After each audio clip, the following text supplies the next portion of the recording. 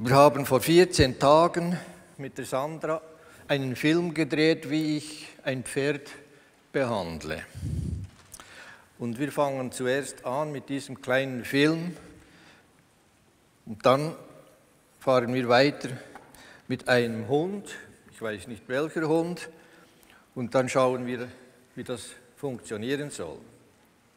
Ich habe da noch die Gabriela Baumann bei mir, das ist auch eine Heilerin aus der Schweiz. Dann können wir zusammenarbeiten und schauen, wo das Problem von diesem Hund liegt. Meiner Meinung nach ist es in der Regel beim Besitzer. Das werde ich dann in einem zweiten Vortrag Ihnen klar machen, damit Sie wissen, um was es eigentlich geht. Okay, dann starten wir mit diesem kleinen Film über die Behandlung eines Freiberger Pferdes. Und das möchte ich Ihnen jetzt zeigen, wie das etwa geht. Und wenn die Unterschriften nicht genau sind, kann ich sonst weiterhelfen. Wie heißt das Röstli? Nevio. Nochmal, Nevio. N-E-V-I-O. Nevio. Ist ein Freiberger. Genau. Franche-Mortain. Voilà. Ja. Fuchs. Gut, erzählen Sie mal die Vorgeschichte. Ja, also er hatte jetzt 2 Hufabszesse dieses Jahr gehabt.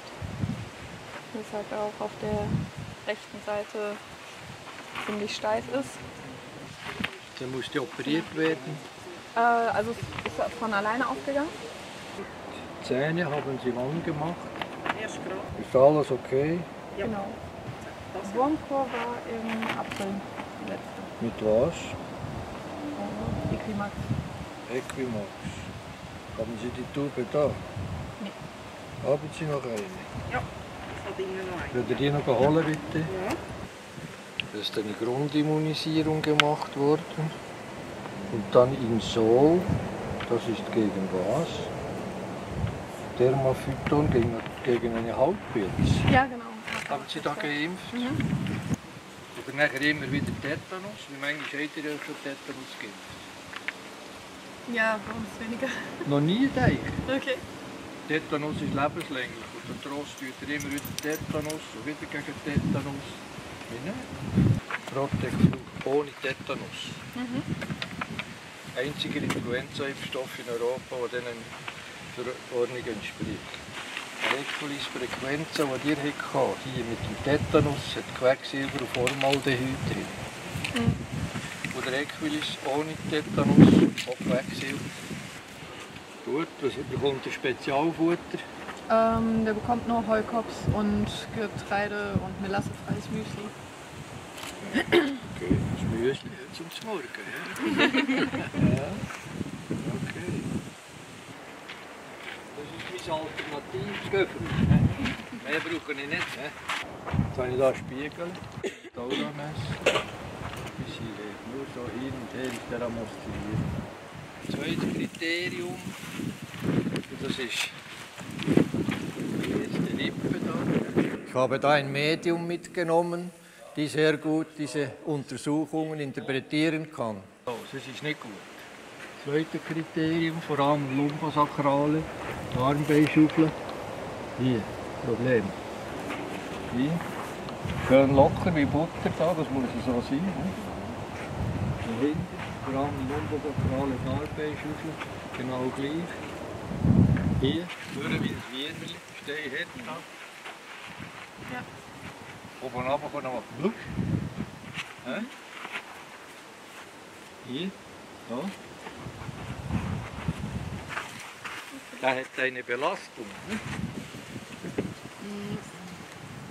Ich habe da sehr viele homöopathische und Nosoden drin, um zu schauen, ob irgendetwas in Resonanz kommt. Und da gehe ich mit der Heinelampe drüber. Und wo es in Resonanz kommt, habe ich einen RAC bei diesem Medium. Ich will das noch mit Dora haben. Gib mir von dem Schnaps.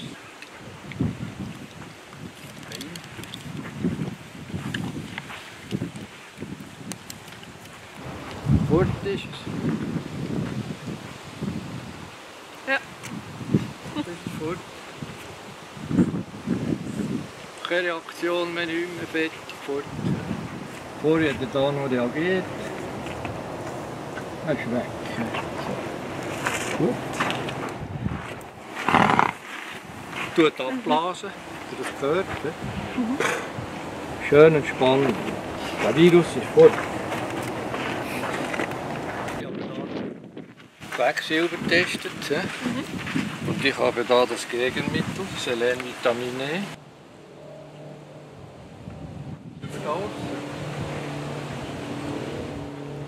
Wo geht das her?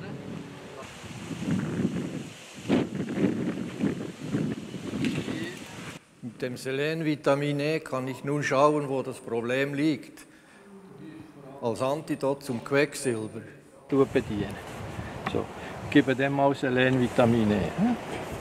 Das sind Störfelder, die begünstigen, dass der Hautabszess nur ganz stark.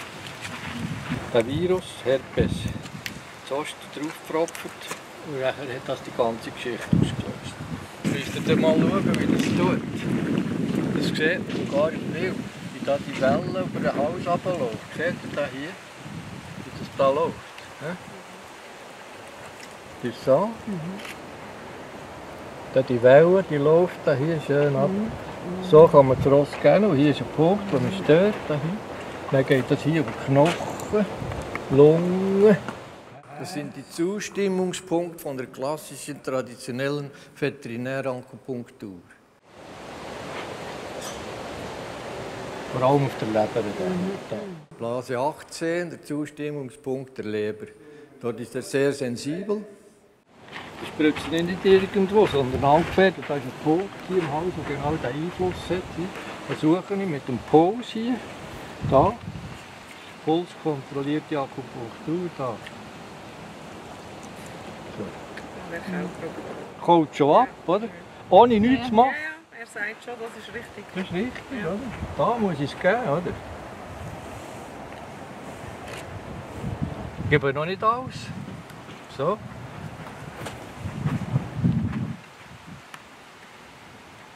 Das ist immer noch positiv, es muss noch mehr geben. Das ist mein Checkpoint, Blase 18, Zustimmungspunkt der Leber. Ja. Das geht gerade ins Bein. Ja, ich kann gerade interpretieren, wo das hingeht. Ja. Immer.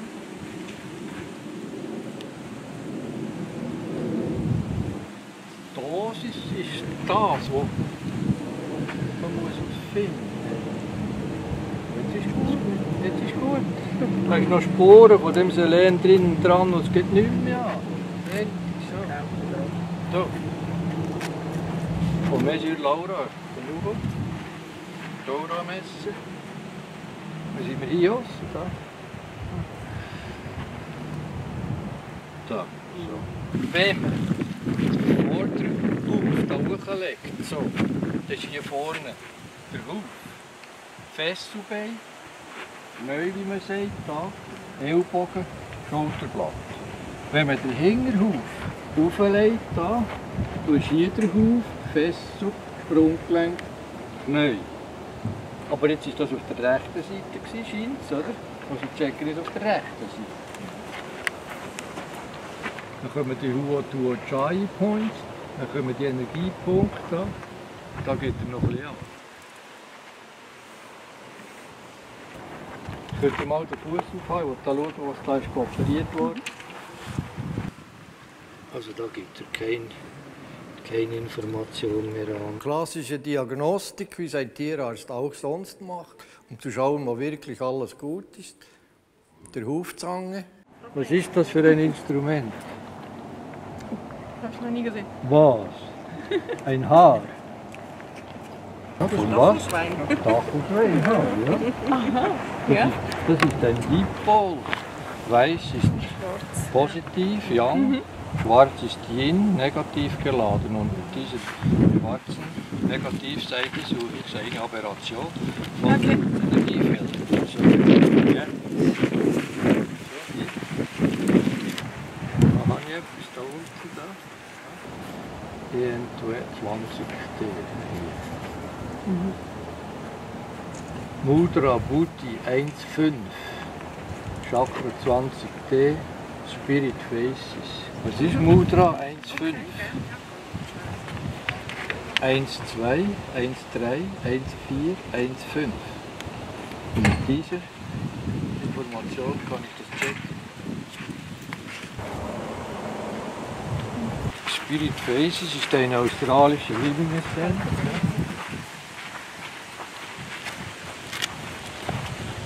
Wir checken die Aura noch einmal.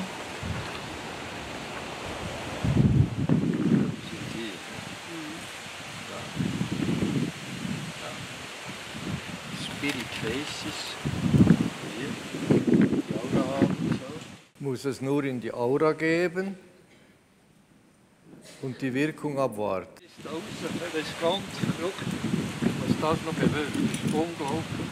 Verbessert etwa um 30, 40 cm, springt die Aura raus und ich habe es nur auf die Seite gegeben. Und der lässt den Kopf schon hängen und ist total entspannt. 3 Tropfen auf den Rücken. Das ist Immaterie, alle Blütenessenzen sind immateriell und die müssen wir nicht ins Maul geben. Und nicht 10 Tropfen oder 20 Tropfen. Es ist einfach die Information, die genügt, 3 Tropfen peripher ins Energiefeld und dann ist es schon dran, das ist fertig. Braucht auch nicht eine grosse Maschine. Jetzt schlaft er gerade ein.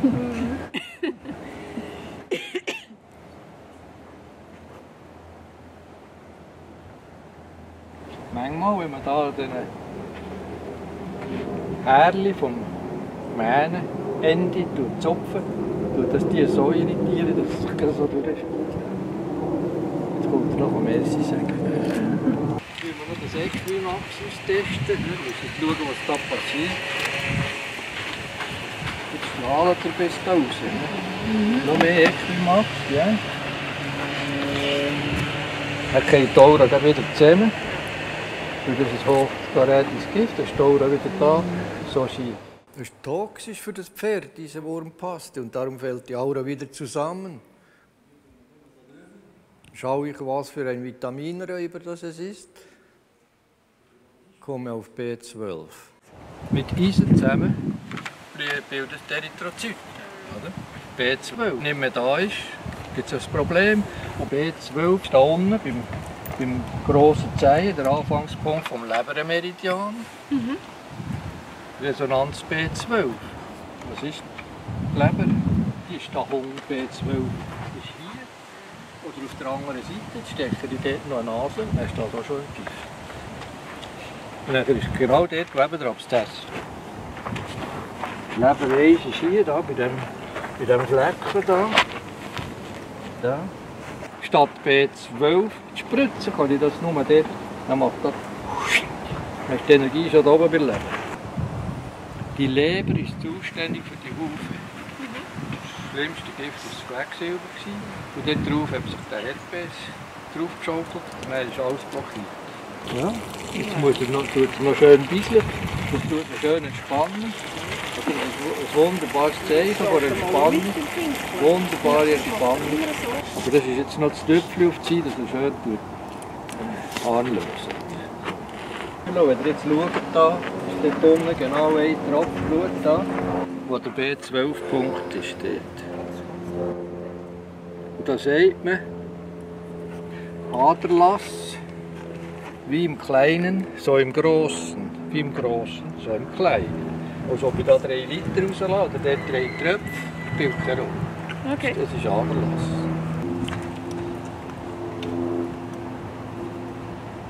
Gut, der strahlt bis da.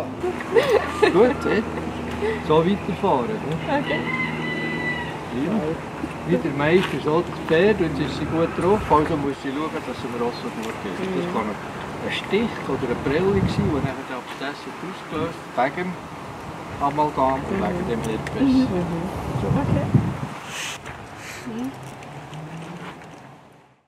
Klassisch bei einem Hufabszess wird mal Antibiotika gespritzt und Cortison in der Regel.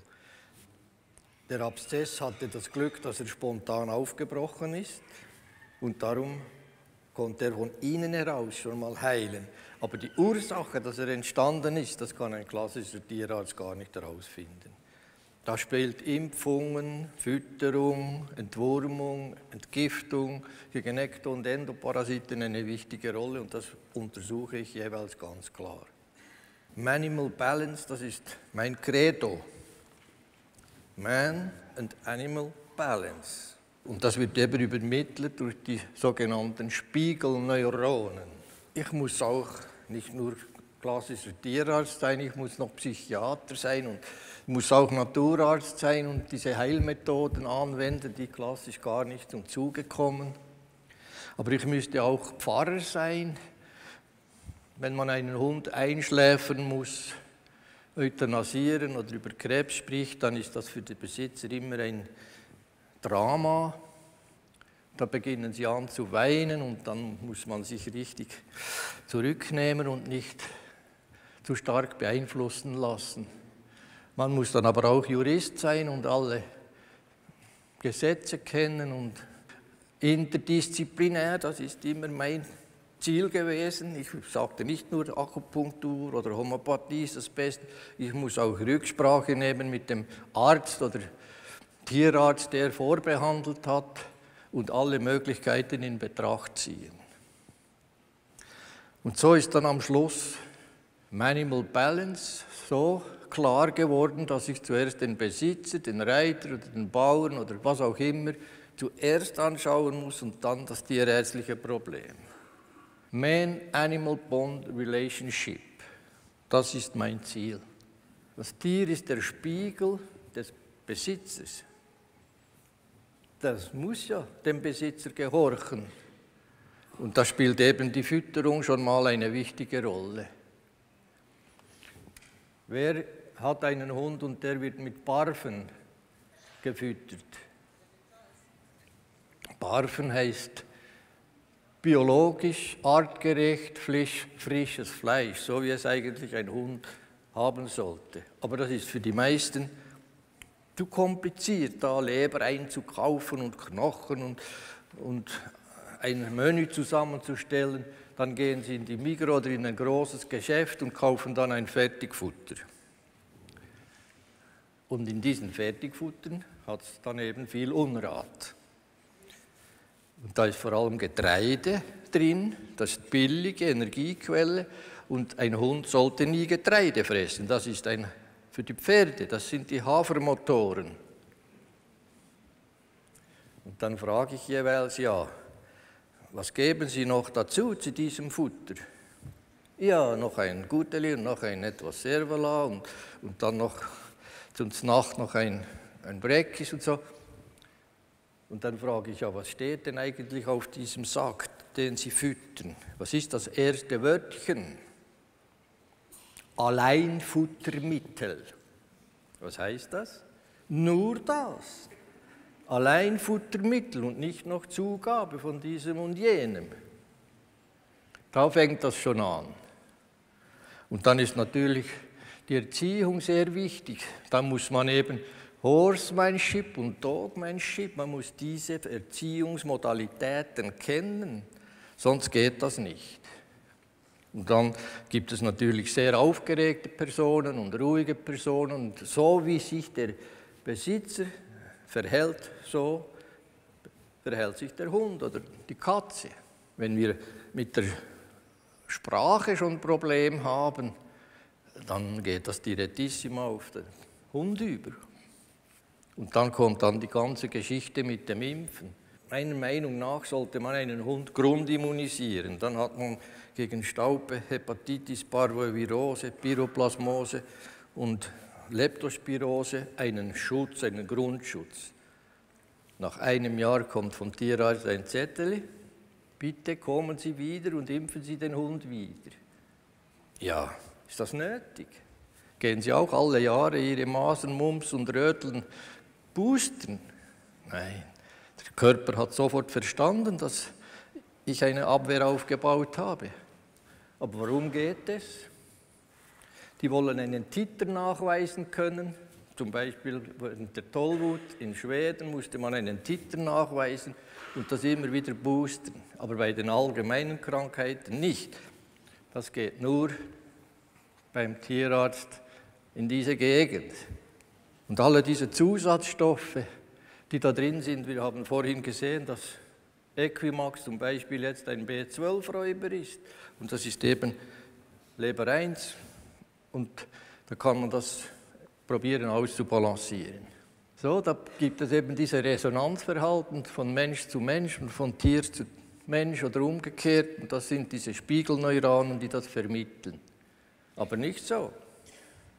Da spricht man nicht mehr miteinander, da ist man introvertiert und schaut nach innen. Man ist abgelenkt, man kommuniziert nicht mehr und geht seinen Vorlieben nach. Die Spiegelneuronen hat eigentlich ein italienischer Arzt, der Rizzolatti, gefunden, schon in 1996 und gesehen, dass das spezielle Neuronen sind, die ein interessantes Verhalten übermitteln. Er hat das an Schimpansen getestet und hat herausgefunden, dass die mit diesen Neuronen interessante Informationen übermitteln können. Die Spiegelneuronen, das sind spezielle Typen im präfrontalischen Kortex und seitlich im Parietallappen, aber die Primaten haben eben nicht eine große präfrontale Hirnzone, dann haben sie mehr in der seitlichen Parietallappen, aber die Menschen haben eine große präfrontale Hirnzone, das ist die Frequenz G, die nur dem Menschen zusteht. Und darum stehen wir mit dieser Extrafrequenz über den Primaten. Die können ganz interessante Informationen weiterleiten und sogar eben im sensitiven, motorischen und emotionalen Handlungen, die wir ausführen, aktiv werden. Sie führen eigentlich von den Augen, Sehen und Tun zusammen. Das können Sie so interpretieren. Also wenn Sie einen speziellen Lärm, Musik oder so hören, dann hört das der Patient auch und reagiert dann entsprechend darauf. Das ist Spiegelung. Das hat nichts mit Spiegelneuronen zu tun. Dann gibt es verschiedene Spiegelneuronen. Sie sprechen da von den Emulation Neurons. Die können schon Gedanken antizipieren, schon zum Voraus etwas denken, was dann kommen könnte. Dann gibt es die Imitation Neurons. Zum Beispiel, wenn Sie am Morgen aufstehen und der Hund ist noch am Schlafen, dann beginnen Sie die Schuhe anzuziehen und ergreifen die Leine. Dann weiß der schon haargenau, jetzt gehen wir raus. Dann ist er schon bereit, er kann das antizipieren, was jetzt kommt.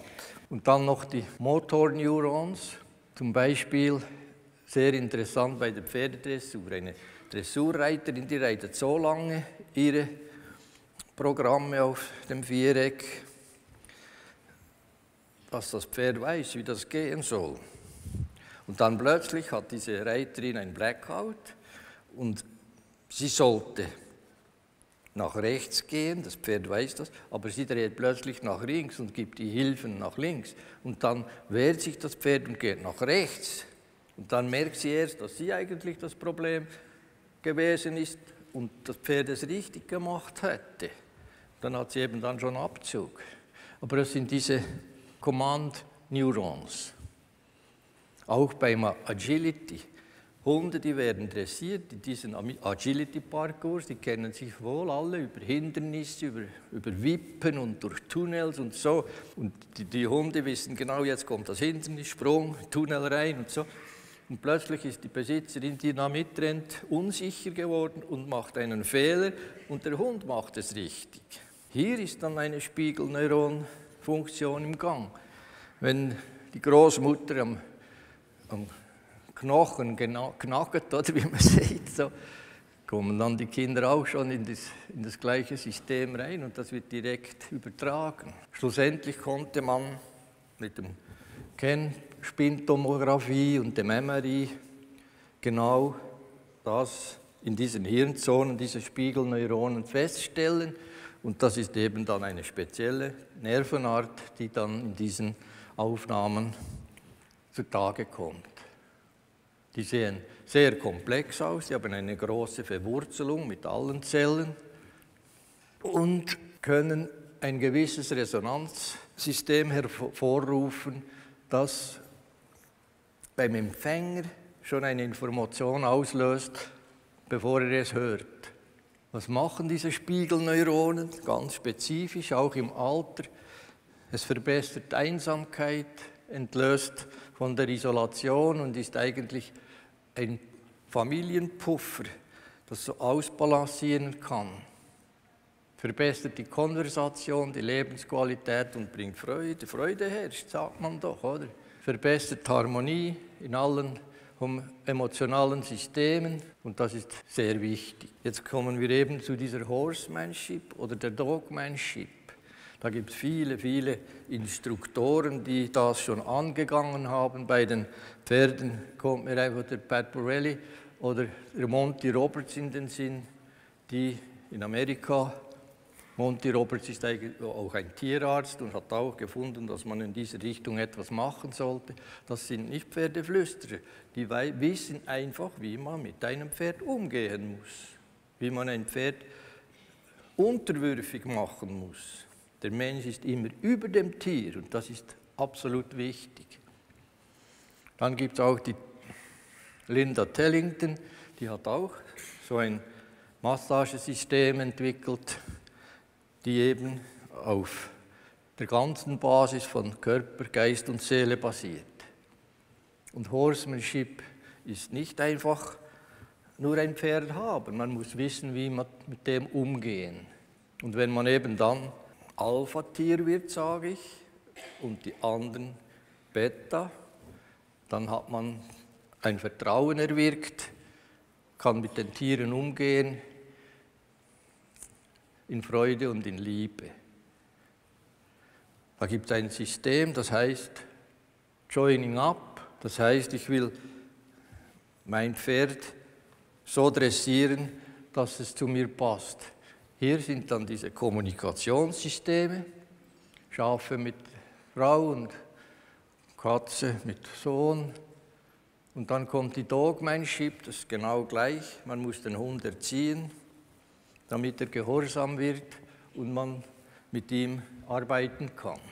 Das Pferd oder der Hund muss die Spielregeln des Besitzers annehmen. Und nicht so. Die musste dann eben in eine Schule gehen, um ihren Hund zu dressieren. Und wenn es dann so ist, wird es kompliziert. Da wissen sie nicht, wo links und rechts schauen. Und jeder Hund reist in eine andere Richtung. Dann ist dann wirklich ein Problem mit dieser Dogmanship. Hier ist dann ganz einfach, diese wissen dann haargenau, was sie mit ihrem Hund wollen. Und dann müssen sie eben mit dem Hund gerecht umgehen und ganz konsequent und klar mit ihm sprechen, dass er weiß, was er zu tun hat. Und dann muss man nicht jedes Mal, wenn er es gut gemacht hat, ein Gudeli geben. Man kann auch eine Streicheleinheit geben. Dann weiß er, okay, ist okay.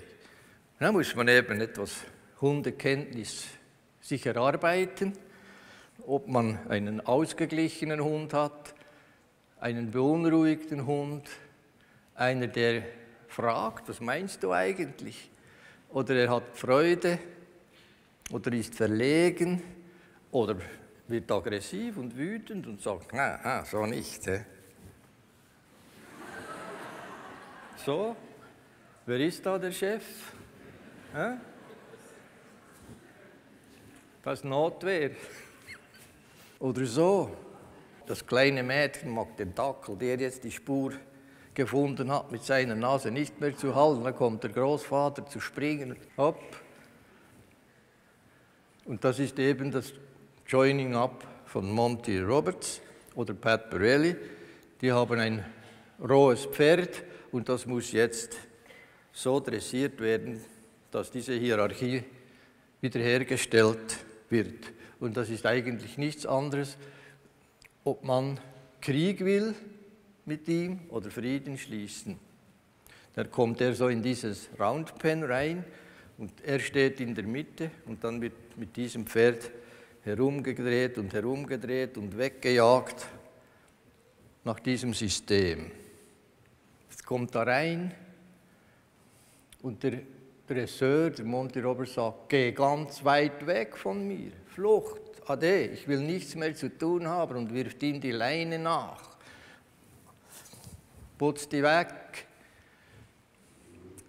Und das Pferd ist noch nicht gesprächsbereit und ist noch dominant auf der Flucht. Dann kommt es zurück und sagt, ich möchte doch. Und dann sagt der Chef, nein, putz die weg, ich will nichts mit dir zu tun haben, wirft ihm die Leine und die Arme entgegen. Und dann plötzlich beginnt es zu lecken und abzukauen und sagt, könnte doch sein, dass ich mit ihm gut auskommen könnte. Und dann nimmt er plötzlich die Arme zurück, dreht sich um von ihm weg. Und dann ist das Pferd hinten und sagt, aha, ich bin doch bereit, mit dir in Kontakt zu kommen. Dann muss das Pferd noch etwas überdenken, was es jetzt eigentlich soll, ob es in die Herde zu dem Monty Roberts geht und der zieht sich ein und sagt, komm doch. Und dann dreht er sich total weg und dann kommt das Pferd und sagt, bei dir ist gut sein, ich fühle mich gut und sicher bei dir. Dann sagt er, okay, du bist willkommen. Und dann kann er das Pferd streicheln und ihm eine Belohnung geben. Und dann ist die Hierarchie klar, dass der Mensch Alpha-Tier ist und er sich unterwirft und genau macht, was er zu machen hat. Das ist manchmal nicht einmal, das geht manchmal Stunden, bis das Pferd diese Dressur durchgemacht hat. Aber zuerst muss man ihm die Chance geben zu fliehen und dann Joining Up machen. Es braucht eine Motivation, eine Freiwilligkeit, Sicherheit und Vertrauen. Man kann niemanden zwingen, etwas zu machen, man muss ihm die Chance geben, mitzumachen. Auch bei Kindern genau das Gleiche zwischen Mutter und Kind. Wenn ihr mit Zwang etwas erreichen wollt, sind sie schon auf der falschen Bahn. Da wurde noch in Lateinisch geschrieben, wie das da etwa aussieht, in etwa Ähnlichkeit, Mensch und Tier. Aber bei uns sieht das manchmal so aus. Oder so. Oder so. Ebenso. Und so. Oder noch so. Jeder hat Bezug zu einer Ähnlichkeit. Das sind die Coprineurons, die eben eine solche Annäherung von Mensch und Tier bewirken. Kam eine Patientin zu mir, die musste schnell auf die Toilette und als sie zurückkam, war dieses Riesentier schon auf der Bank da. Schon drauf da. Ich sage, ja, hey, könnte es ja auch auf dem Teppich sein, da unten, das wäre auch gut. Nein, dort oben. Dann dachte ich mir, wie soll ich wohl anfangen? Wer ist da der Chef? Und als ich dann den Hund auf den Teppich nahm, war die Frau schon frustriert und sagte, Sie können ihn noch da oben anschauen. Nein, hier unten, ich bin der Boss. Doch interessant, wie man sich verhält und so. Das gibt es auch. Und das ist meiner Meinung nach nicht mehr tiergerecht. Ein Hund gehört nicht ins Bett. Tiere können auch Musik hören und das wissen Sie von der Wasser, dass gute Musik gut wirkt und schlechte Musik eben schlecht. Aber wenn dann so eine Wisla-Hündin bei mir in der Praxis auf der Schoß, auf den Beinen sitzt, dann weiß ich genau, wer der Boss ist. Dann fangen die Probleme an. Dann kommt noch diese Definition vom Tellington-Tast. Und das ist ganz interessant, dass eben auf der zellulären Basis, in den Fibroblasten, im Bindegewebe, auf den Faszien gearbeitet wird. Und das bewirkt eben sehr viele positive Sachen, die Frau Tellington in einem ganzen Konzept niedergeschrieben hat. Dann kann man über den Instinkt sprechen. Das ist eine vererbte Vorliebe, ein spezielles Verhalten, das die Tiere instinktiv in sich haben. Jagdhunde und so sind ganz alters, oder ein Vollblutpferd wird niemals ein Freiberger Zugpferd werden. Oder ein reinrassiger Hund ist keine Mischung. Die Kreuzungen sind immer eher leichter zu behandeln. Aber ein Jagdhund, der bleibt ein Jagdhund, den können Sie nicht umerziehen. Oder so ein Maremano-Hund, der seine Schafe behütet. Ich weiß nur, ich war mal in den Pilzen und habe meinen Freund bei mir gehabt. Da war ein großer Schafzaun. Mein Freund war schon auf der anderen Seite. So. Und dann hat der Hund das gemerkt und der kam wie eine Rakete und wollte den gleich an den Hosen packen. Mein Freund war so schnell über den Zaun noch nie zurückgestiegen. Ein Sprung. Und dann hat er uns begrüßt und wir haben mit ihm gesprochen und er hat gemerkt, aha, ihr habt keine bösen Absichten, dann konnten wir über den Zaun steigen und dann war alles okay. Aber primär ihn zuerst wütend machen, das war keine gute Idee. Oder so, dann weiß man genau, wer Alpha-Tier und Beta-Tier ist. Das Pony hat gesagt, so nicht, ich wirf dich ab. Sind Tiere intelligent? Also vor allem sind eben dann so Trottoir-Mischungen viel, viel intelligenter als ein engstirniger Jaghund. Aber solche Szenen gibt es auch. Dieses Pferd sollte unbedingt verladen werden und die Besitzerin steht daneben wütend und sagt ihnen, und das Pferd sagt, no, me not. Verweigert das.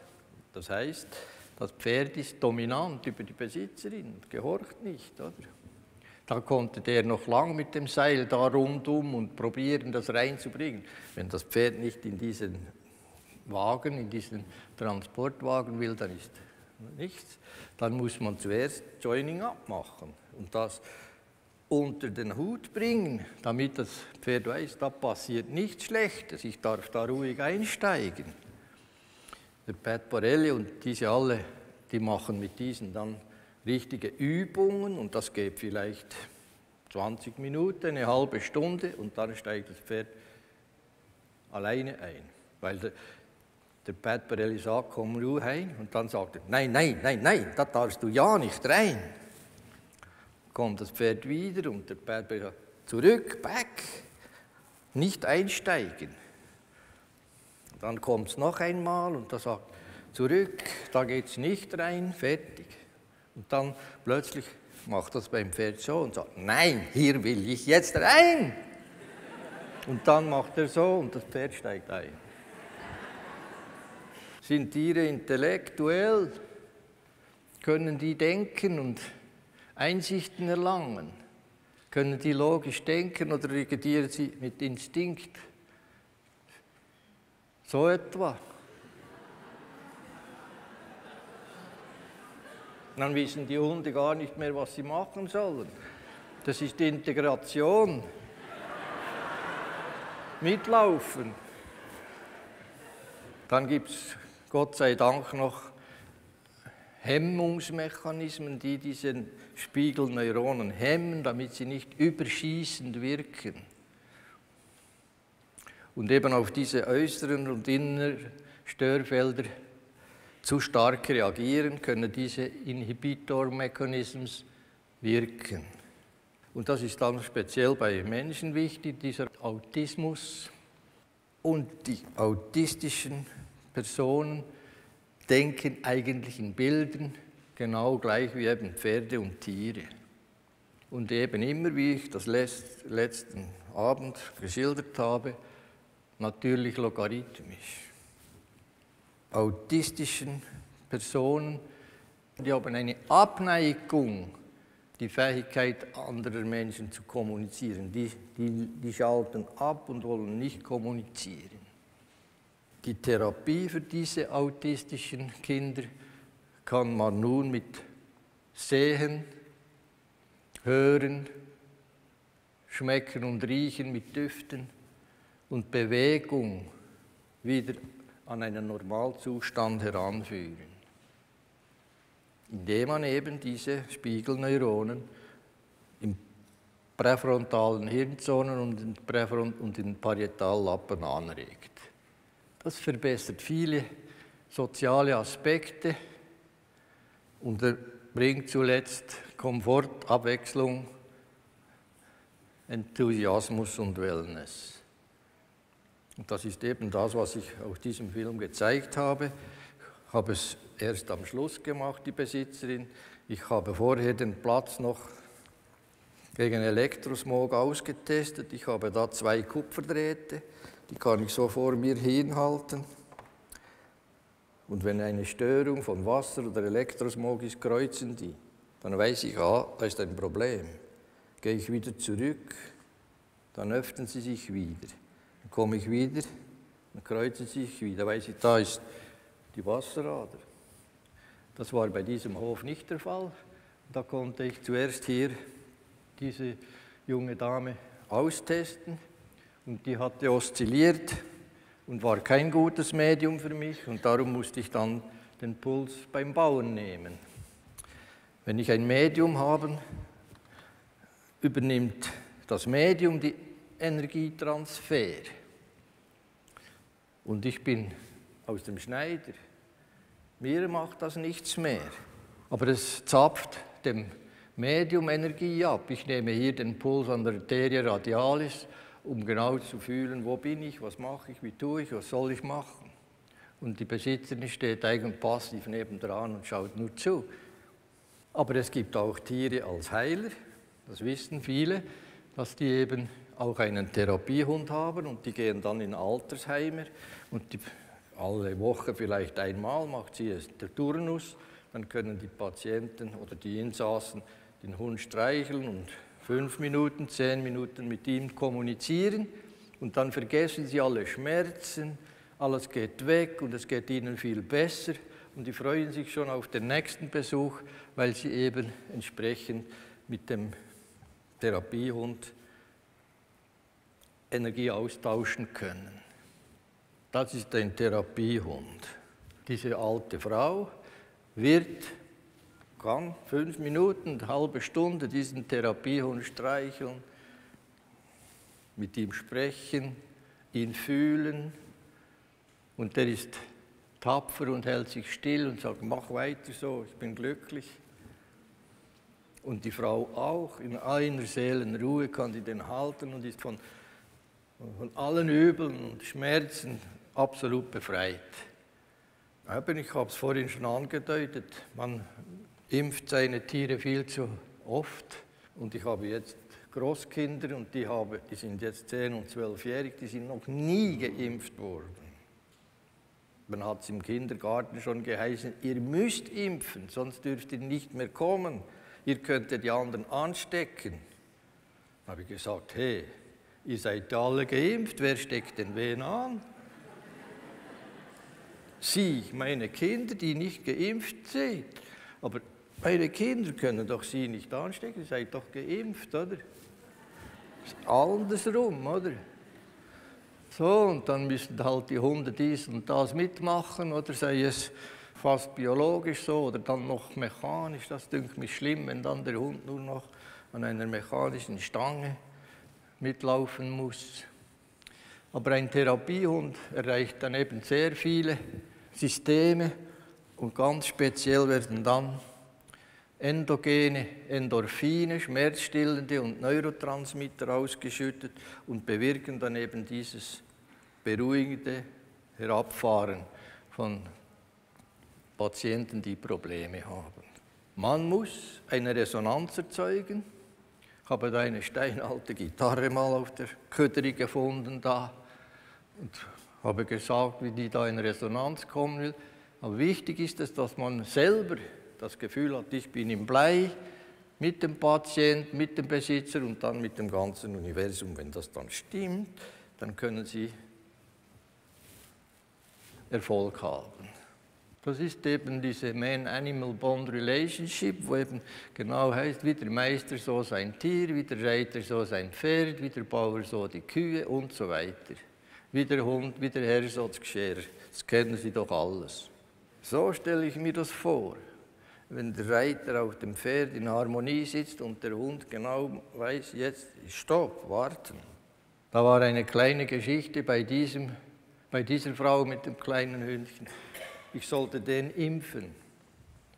Okay, ich gehe in die Praxis, Impfspritze hervor und dann komme ich zu diesem Hündchen, wollte den packen. Hat mich schon im Finger gebissen. Blitzschnell, konnte nichts machen, war zu schnell. Habe ich gesagt, stopp, fertig. Hund an die Leine, am Boden. Frauchen bleibt draußen und der Hund kommt zu mir in die Praxis, auf den Tisch. Dann wird er hochgepumpt, schön, und dann beginnt er an zu vibrieren und zu schlottern. Weg von seinem Alpha-Tier, dann konnte ich den tiptop impfen, wieder raus. Das war alles. Aber ich musste den loslösen von dieser engen Beziehung. Dieses kleine Hündchen war der Beschützer von dieser Frau. Das ist eine Einheit. Und sobald ein neues System da etwas machen will, wehrt er sich und sagt, nein, das geht nicht. Da bin ich schon erschrocken. Dann braucht es für jeden Besitzer einen entsprechenden Hund und da gibt es verschiedene Rassehunde und da muss man einfach schon etwas suchen, welcher Hund zu mir passt. Wenn diese Harmonie entsteht, dann kann eine alte Frau im Altersheim nicht einen jungen Dackel haben als Jagdhund mit seinen Instinkten. Und eine alleinstehende Frau mit Kindern, einen Schäferhund, die hat keine Zeit, den zu bearbeiten. Einer da im Grimselgebiet oben, ein Tierschützer mit 45 Greyhounds in Käfigen und so. Das geht nicht. Oder die Pferdenärin mit 12 Jack Russells, das habe ich dann erfahren. Die hatte einige schon eingesperrt gehabt, dass sie nicht rauskommen. So. Und der andere hat den Postillon schon erwischt. Da mache ich noch eine spezielle Therapie, wenn dann kurzfristige Akupunktur nicht ausreichen soll. Das sind die sogenannten Laser Needles.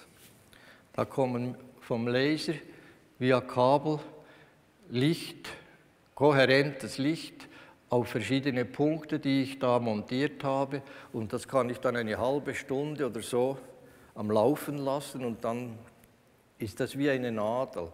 Kohärentes Licht auf den Punkt ist wie eine Nadel und ich mache dem Hund nicht Schmerzen und kann eine Knieproblematik, die dieser Hund hatte, hier mit Laser viel besser behandeln, als dass ich dem da 6 Nadeln steche.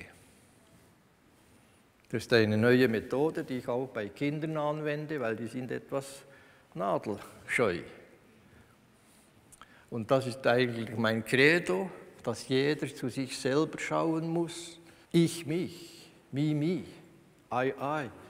Und etwas ganz Interessantes, das habe ich gefunden, dass man jedes Jahr an einen Ort in deiner Umgebung, in deiner Nachbarschaft hingehen musst, wo du noch nie warst. Jetzt stellen Sie sich Ihr Zuhause vor und denken, ob Sie schon überall gewesen seid. Wenn ihr einen Platz findet, der Sie noch nie gewesen sind, dann müssen Sie hingehen. Alles beginnt im Kopf. Und dann kann man eben etwas machen. Ich habe das gestern erklärt mit der Anatomie am Ohr. Und dann ist etwas Interessantes, dass es eben bei den Hunden auch gibt. Hat jemand so ein kleines Bückeli da am Ohr? Wer hat so etwas? Wer das hat, das ist ein guter Läufer. Der ist nämlich schon ein halber Hund. Wenn man hier an diesem Punkt, das ist der Darwin Point, zieht so, dann hat man ein Hundeohr. Und dann kann man das habe ich auch mit einer Frau Boller, die auch mit mir studiert hat, ausgeklügelt, wo sind dann eigentlich diese Akupunkturpunkte und Systeme. Wir haben herausgefunden, dass hier in der Koncha, also Lunge, Herz, Leber, Milz, Niere, ist alles hier in dieser Region. Und wenn man am Hund das Ohr so zurückfaltet, gibt es so eine kleine Kurve, das ist das Rückenmark. Dann haben die Fleischfresser, da unten eine doppelte Falte und da drin ist das Auge. Das motorische Auge und das sensible, sensorische Auge ist hier drin. Also wenn hier das Kopf und das Auge ist, muss hier die Wirbelsäule sein, die Halswirbel, die Brustwirbel und die Lendenwirbel bis hier zu der Schwanzspitze. Dann haben wir die anderen verschiedenen Punkte auch ausgetestet und gesehen, wo sind dann eigentlich die Gliedmaßen.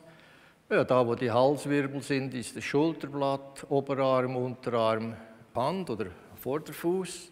Und da, wo die Hüfte ist, Oberschenkel, Unterschenkel und die Füße, die letzten kleinen Wirbel sind so umgelegt. Jetzt, wenn jemand kommt und der hat eine Schulterproblematik im Schultergelenk, dann kann ich genau von dieser dieser Doppelfalte rübergehen und schauen mit dem Puls, finde ich da etwas? Und wenn ich da etwas habe, dann kann ich da angehen. Und sehr häufig mache ich eine sogenannte Zangenimplantation, wenn es ein chronischer Prozess ist. Dann kommt hier vorne, das ist jetzt das Ohr innen, sensibel sensorisch, ein Goldfaden rein, so 5 bis 7 mm in Golddraht und hinter dem Knorpel retro einen 5 bis 7 mm langen Silberfaden. Dann habe ich eine Zange, eine Gold-Silberzange und das wirkt sehr, sehr aktiv und dann ist dieses Schultergelenk für immer und ewig im Blei. Wir haben gestern gesehen, dass eben das Ohrläppchen die Hirnzone ist und diejenigen, die eben da noch im Auge einen Punkt haben, ist okay, aber dann einen zweiten Stecker, einen dritten Stecker und vierten, fünften, sechsten Stecker, die machen eben Probleme. Man kann diese Ohrreflexzonen selber massieren. Und da war ich auch in einem Kuhstall, wo die Kuh frisch geboren hat und dann hat die Kuh dem Kälbchen das Ohr so in den Mund genommen und dann hat der kleine Knabe gesagt, Mutter, Mutter, jetzt fiesst die Kuh dem Kälbchen das Ohr ab. Nein, die hat nur Reflexzonenmassage gemacht und gesagt, okay, steh jetzt auf. Und so haben Military-Reiter den Pferden auch die Ohren massiert, um etwas Energie zirkulieren zu können. Und da am Jockey-Reiter, den habe ich auf frischer Tat erwischt und habe dem halt auch etwas in die Ohren gekniffen. Da. Er hat das nicht sehr geliebt. Da. Dann habe ich eine Theorie entwickelt, Hi-Ho-Hu, Harmonie zwischen Heiler, Hippo, Homo, Hund. So, und das ist eigentlich mein Credo. So in etwa. Oder so, dass man sich identifiziert und sagt, du bist mein und ich bin dein. Ich habe auch Scherenschnitte gemacht, aller Gattung, dass das etwas stimmt. So, und hier die Alphirtin mit dem Maultier und dem Hund, mit schweren Lasten geht sie im Berg hoch, über alle Stock und Steine und das passt. Oder dieser junge Mann mit seinen Kindern auf dem Esel und noch ein kleines Baby hinten drauf. Gemütlicher Spaziergang, da stimmt die Hierarchie. Oder eben so, wie wir es schon gestern gesehen haben. Jetzt könnte ich Ihnen Dutzende von Fällen vorstellen, Fall 1 bis Fall 6. Wir sind in der Zeit, wie sind wir da drin? Sonst machen wir jetzt eben diese Hundetherapie. Ein Hund hat sich scheinbar angemeldet, dann werden wir da auf der Bühne behandeln.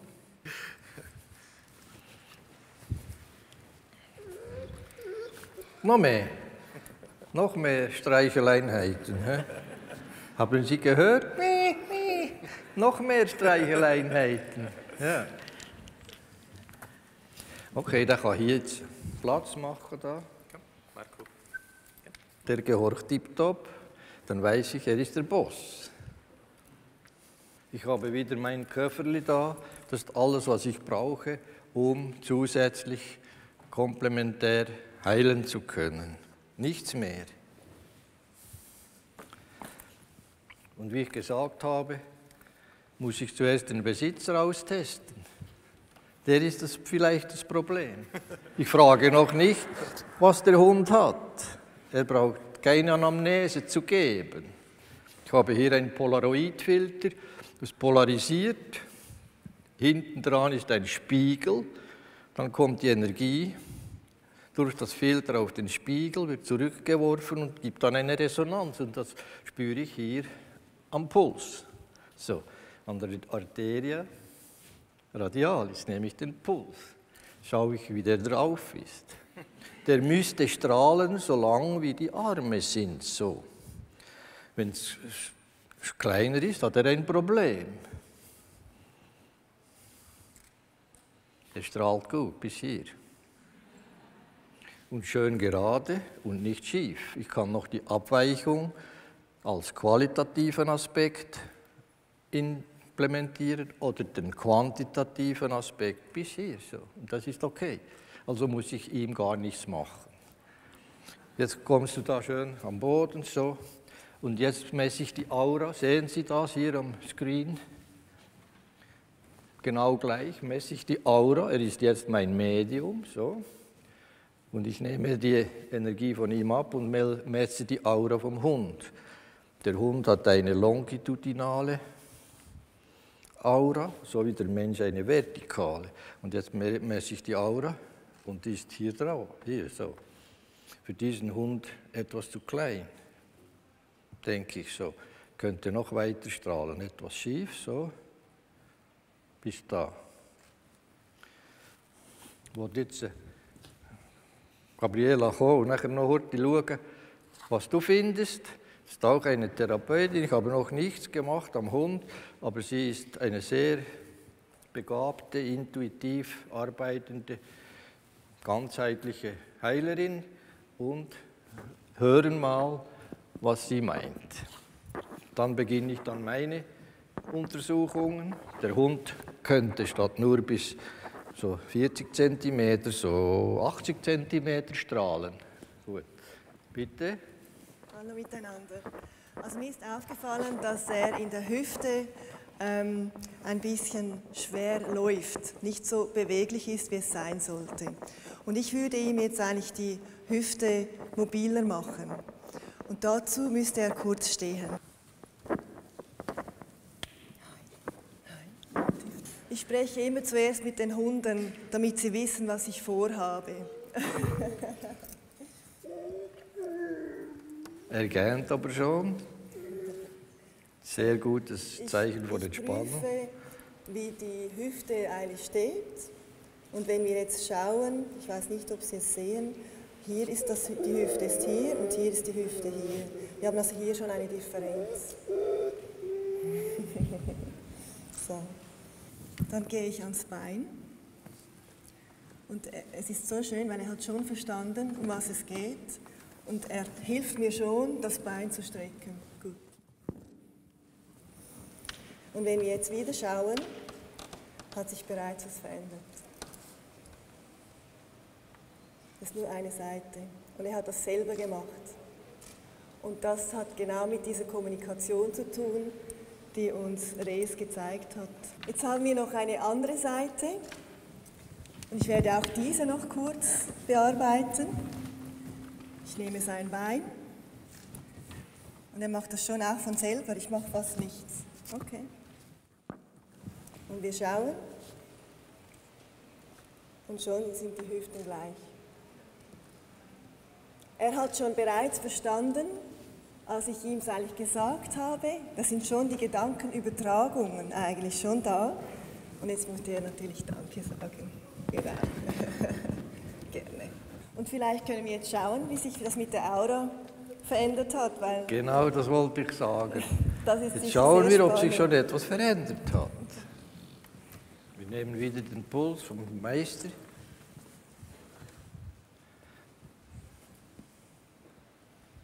Und siehe da, spürst du das? Der Besitzer ist sehr feinfühlig und spürt das sogar. Und jetzt war die Aura von hier und jetzt steht sie hoch bis 60 cm. So, ohne großer Injektion oder so. Und von der Abweichung nur noch ganz wenig so.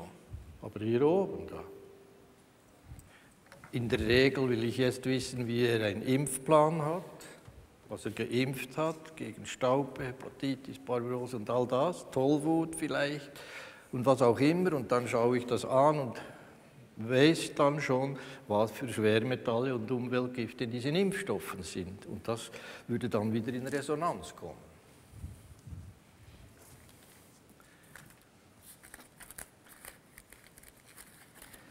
Dann habe ich hier meine Testkasten mit den Schwermetallen und Umweltgiften da. Das lege ich jetzt dem nur in die Aura. So, da. Jetzt sind sie alle da drin und ich gehe mit der Heinelampe, mit Photonen und leuchte diese Testsubstanzen an. Ist gut?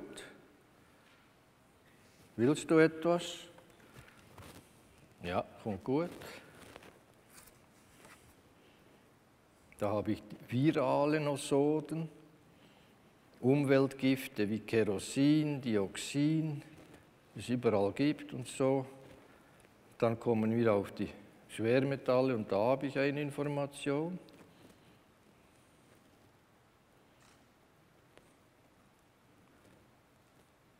Fühlst du das hier? Da. Ich glaube, bei diesem Fläschchen habe ich Resonanz. Mercurius solubilis MM. Was heißt das MM? 1000 mal 1000, M ist 1000. Eine sehr, sehr hohe Potenz, also eine ganz minime Belastung von Quecksilber. Ich weiß nicht woher. Wir geben dem diese Ampulle nur auf den Rücken, so, da, und messen die Aura wieder. Und siehe da, wir sind hier oben. Wir sind schon auf 80 cm. So. Keine Abweichung mehr, alles okay. Da, spürst du das? Das Antidot von Quecksilber ist Selenium. Selenium ist ein Spurenelement, das sehr großen Einfluss hat auf viele Hormone, auf Schilddrüsenhormone und so weiter. Ich gebe dem jetzt Selenium-Vitamin E nur in die Aura und schauen, wie das wirkt. Er will das. Da sind wir auch da oben. Da. Hört ihr das? Beides miteinander. Mercurius solubilis MM plus Selenium. Noch höher. Da muss ich aufstehen. Da, bis hier so. Total ruhig, schläft gleich ein. Was machen wir? Das sind jetzt Globuli.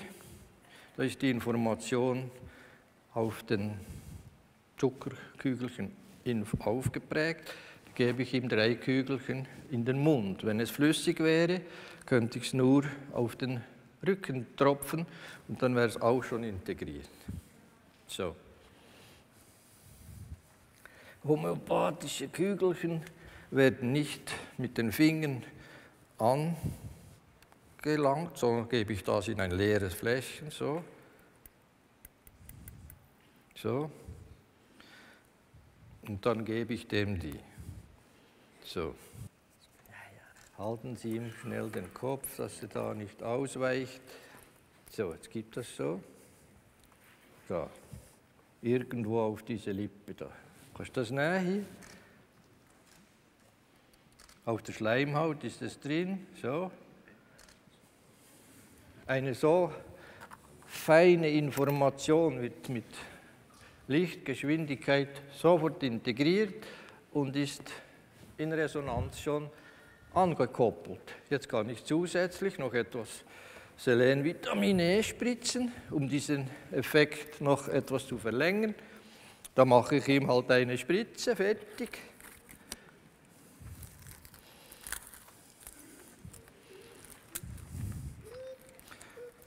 Ist gut, oder musst du schon jammern zum Voraus? Was macht er? 50 Kilo, 40, 50, 70 Kilo. Aber ich gebe da 0,5 Milliliter pro 10 Kilo, dann ist das etwa 3,5 Milliliter Selenvitamin E. So. Oh, das wäre schlimm. Wo spritze ich das? Auf einen speziellen Punkt, Milzpankreas 21, hier auf der Seite. Das ist das große Loh und verbindet Lunge, Herz, Leber, Milz, Niere in einem Punkt. Das ist das große Yin-Loh. So, hier auf der Seite. Ich nehme den Puls und du kannst genau sagen, wo ich stechen soll. Da, genau da ist der Punkt. Da. So.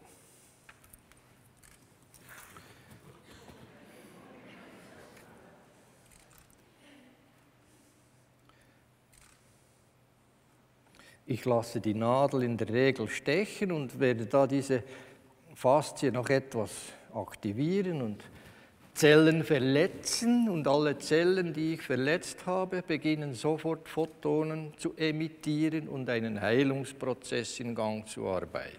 Verstehen Sie das? Akupunktur ist nur Zellen zerstören, damit die vermehrt Photonen emittieren und einen Heilungsvorgang ermöglichen. Das ist Akupunktur, nichts anderes. Und jetzt lasse ich die Nadel da stecken, die ist noch an der Arbeit, so.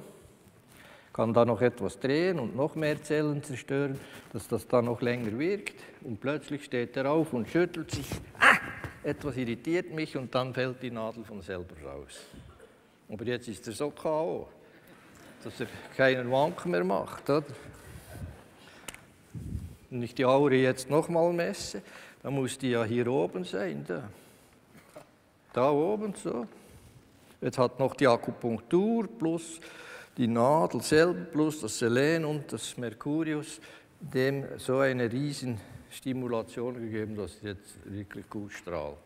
Wir könnten noch weitergehen und seine psychischen, seelischen Emotionen zu diagnostizieren.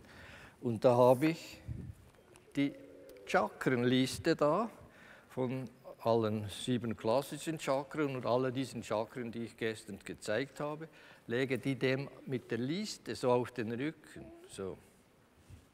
Dann nehme ich wieder diese Nadel, dieses Haar hervor von einem Stachelschwein, plus minus, und gehe mit der Yin-Seite hier darüber. Ich nehme wieder den Puls des Besitzers so und gehe dann darüber. Ist gut? Da habe ich etwas, da.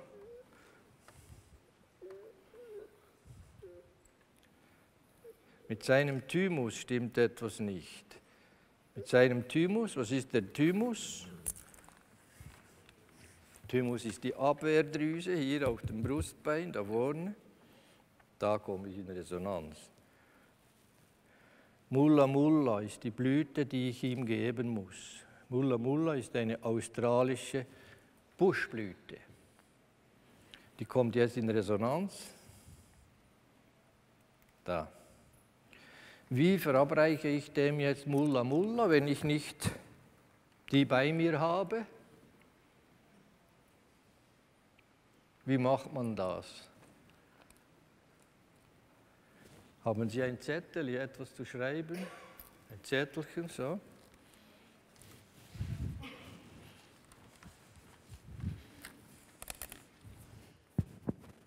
Schreiben. Ein blankes Zettel. Ich schreibe auf. Mulla Mulla. Jetzt ist auf dem Papier. Wir haben doch gehört, nach Masaru Emoto, dass Wasser lesen kann. Und der ist etwa 75% Wasser. Also geben wir dem das auf die Haut. Und zum Kontrollieren, vorher und nachher, jetzt sind wir hier oben, da. Da. Okay, Ich gebe Mulla Mulla, hopp, da drauf.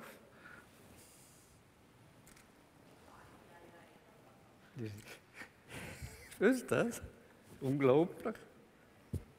Noch 20 cm dazu. Jetzt kann er das Zettel mit nach Hause nehmen und dem das jeden Tag aufs Fell legen. Aber nicht immer drauf lassen, sonst integriert der Hund diese Information mit seinem Vigilanzsystem, wie man da eben sagt, in sich und dann gehört es zu ihm. Aber wenn ich es wegnehme, dann wirkt es nicht mehr. Dann gebe ich es wieder neu drauf und dann wirkt es schon wieder. Eine andere Möglichkeit, er nimmt ein Fläschchen Wasser, so eine kleine, wie ich es da hatte, Etikette drum, schreibt drauf Mulla Mulla und dann ist es schon im Wasser drin und dann kann er jeden Tag 3 Tropfen auf das Fell geben. Beispiel. Wir arbeiten im immateriellen System, hat nichts mehr mit Materie zu tun. Man kann auch bei einem Hund, wie alt ist er jetzt? 4-jährig, ein junger Hund, immer wieder die Mitte stärken und ihm ab und zu mal Notfalltropfen geben. Rescue, 3 Tropfen drauf. Dann schreibt man auf das Fläschchen Rescue, Mulla Mulla. Und dann legt man das Fläschchen nicht stehend hin, sondern man legt es liegend auf den Tisch. Und dann kann das Wasser in diesem Rescue das schon lesen. Und dann ist auch schon im Fläschchen drin. Dann hat man Rescue mit diesen 5 Blüten plus Mulla Mulla in einem Gang. So. Fertig, Schnetz. Okay. Merci vielmals.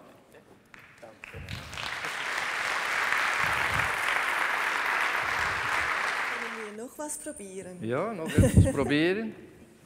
Er hat sich noch nicht geschüttelt. Die Nadel ist immer noch da auf der Seite in der Brust.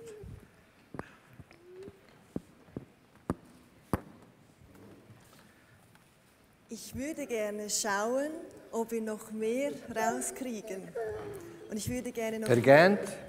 Und ich würde gerne noch die Gelenke anschauen, die noch weiter nach unten gehen. Ich habe gesehen bei den Gelenken, dass auch hier eine kleine Unstimmigkeit ist. Und ich möchte diese noch optimal platzieren. Und er scheint es auch sehr zu genießen. Dann zu den Zehen.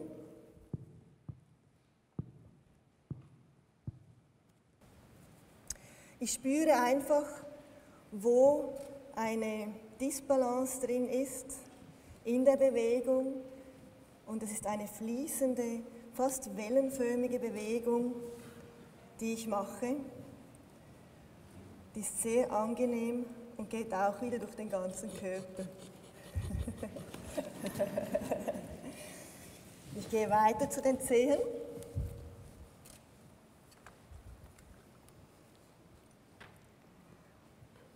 Und ich positioniere einfach ganz langsam.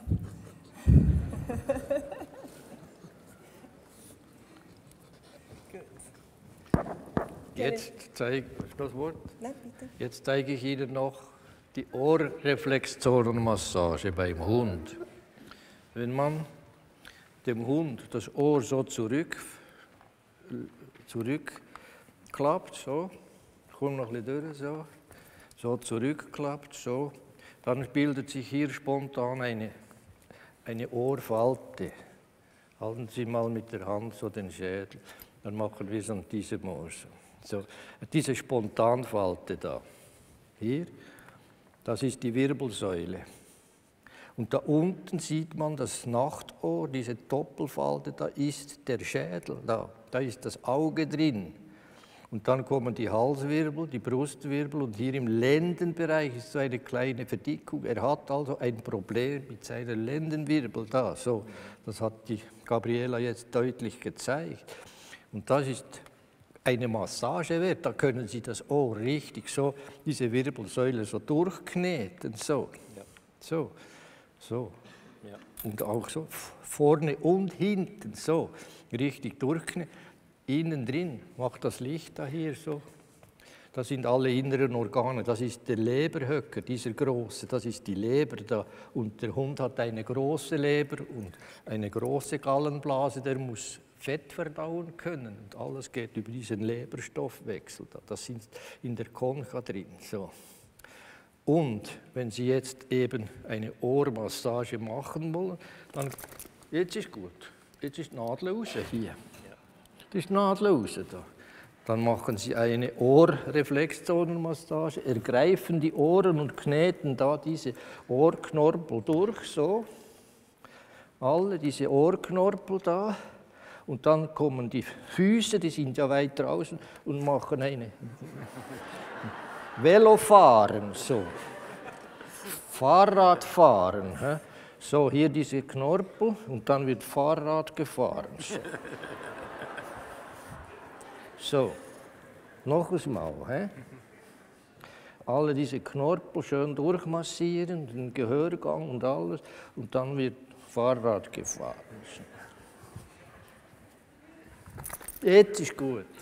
Das ist mit der Wirbelsäule in beiden Ohren? Ja. Nee. Ja, die Wirbelsäule ist auf beiden Seiten identisch, bei uns auch. So. Ja. Und jetzt fallen ihm die Augen zu und er ist richtig total entspannt. Endversuch der Energie zu messen. So. So, mindestens 1 Meter hat er jetzt so. Da. Und die Abweichung von der Orthopathie, nichts mehr, das ist nur gerade. Wenn ich es verdrehe, wird es schlimmer, noch schlimmer. Und wieder zurück, jetzt ist gut, wieder schlimmer. So, bis hier oben. So. Das kann er bestätigen, er ist ein gutes Medium. Trage Sorge zu ihm, weil Bernhardiner, die werden nicht so alt. Wenn sie 10 Jahre alt werden, ist das schon sehr gut. Noch älter ist wunderbar, ja. Wenn du jeden Tag 3 Minuten Ohrmassage machst, wird er 14-jährig. Schönes Beispiel gewesen. Er hat eigentlich keine große Pathologie gezeigt, wie Lahmheit oder Schmerzen irgendwas wo, aber die ganze Ausbalancierung hat doch jetzt etwas gebracht für ihn. So. Und jetzt ist er wieder tipptopp. Ein Musterhund. Ja.